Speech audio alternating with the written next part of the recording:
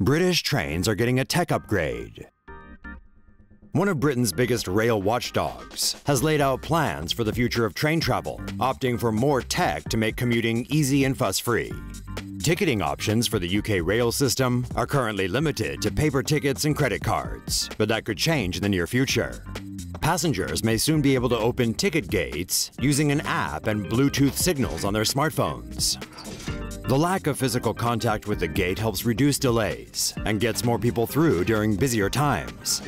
Eventually, the smartphone option could be replaced by biometrics, with fingerprint and iris scans identifying passengers and charging tickets directly to their travel accounts.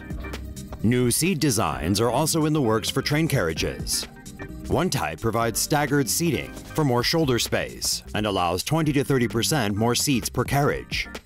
Another design has traditional seating that can be converted into an alternative configuration at peak times, with tables that unfold into seats for added capacity. The UK rail system will also develop self-regulating trains that can communicate with each other in order to avoid conflicts at junctions. Doing so allows more frequent services and fewer delays.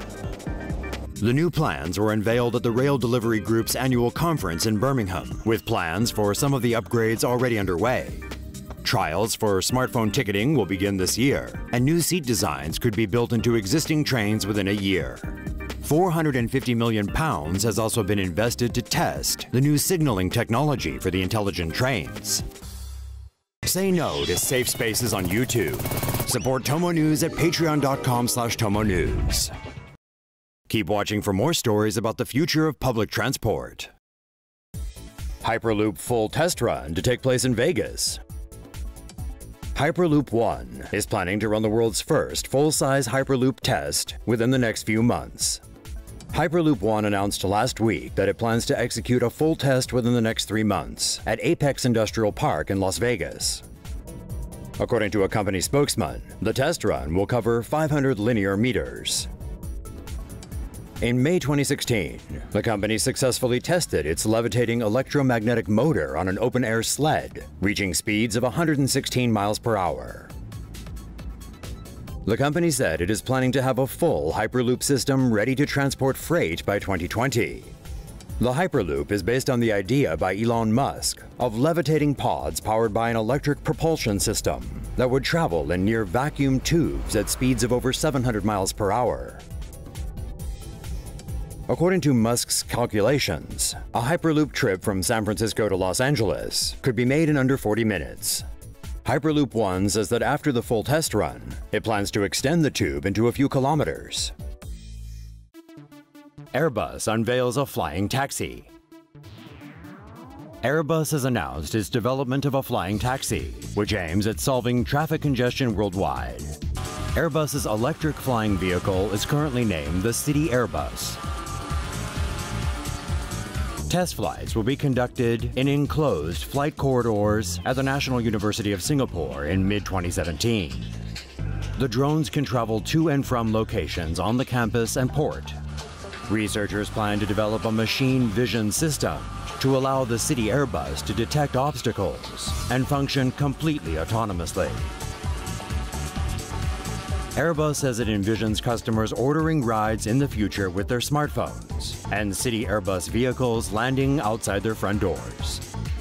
AIRBUS is targeting this product to transport service providers such as Uber. They believe sharing the cost of a flying taxi by multiple customers could lower the price to nearly the same as a normal taxi ride. Paris gives go-ahead to flying water taxi trials. Ever wanted to take in the City of Light via a flying boat? Well, soon you might be in luck. Next year, Paris will test a prototype flying water taxi that will allow people to tour the city along the Seine River. The vessel, named Sea Bubble, can reportedly travel up to 30 kilometers per hour and can seat 5 people, including a driver. Sea Bubble will also reportedly have foils attached to its hull that will reduce drag and help it float around 2 feet above the water. Parisian authorities have allowed testing of the vessel on the Seine River next year. If successful, Parisians could soon get Sea Bubble docking stations along the banks of the Seine.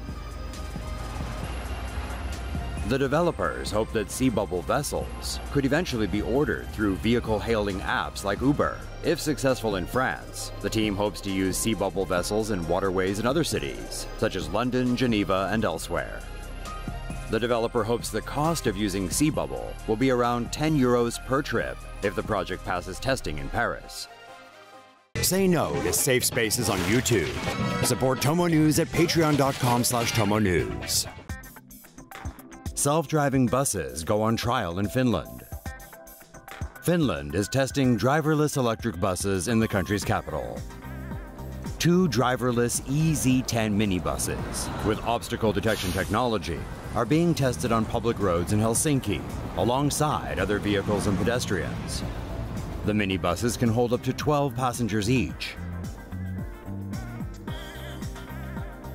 and can reach a top speed of 40 kilometers per hour, but travel at an average speed of 10 kilometers per hour.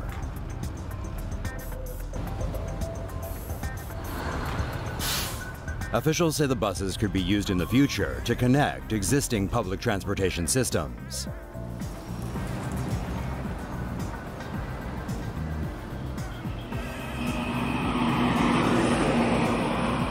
Finland is a world leader in trials of automated transport, partly because Finnish law doesn't require vehicles on the road to have a driver.